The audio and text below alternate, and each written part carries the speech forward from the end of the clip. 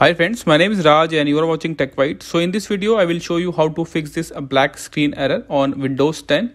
So first we will open the task manager. To open the task manager, you have to press Alt, Control and Delete together. Now choose task manager. Now you have to click on more details. Now go to the file option. Then you have to click on run new task. Now you have to type services.msc.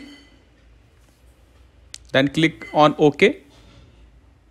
It will open the services. Now you have to search for app readiness. Right click on it. Go to properties. Now you have to choose disabled option on startup types. Now click on apply. Then click on OK.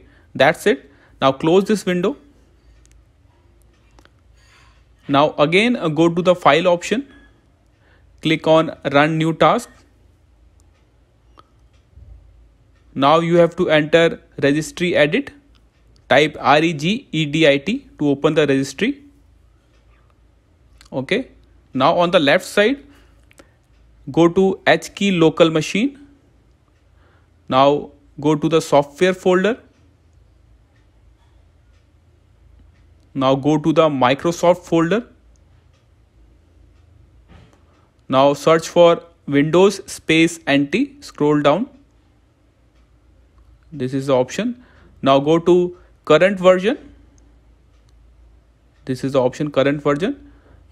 Now go to Win logon. Scroll down and this is the option. Okay. So this is the complete address. Okay, on the right side, now go for shell. This is the option. Double click on it. And you have to make sure that value data is explorer.exe. Okay. Now you have to click on OK.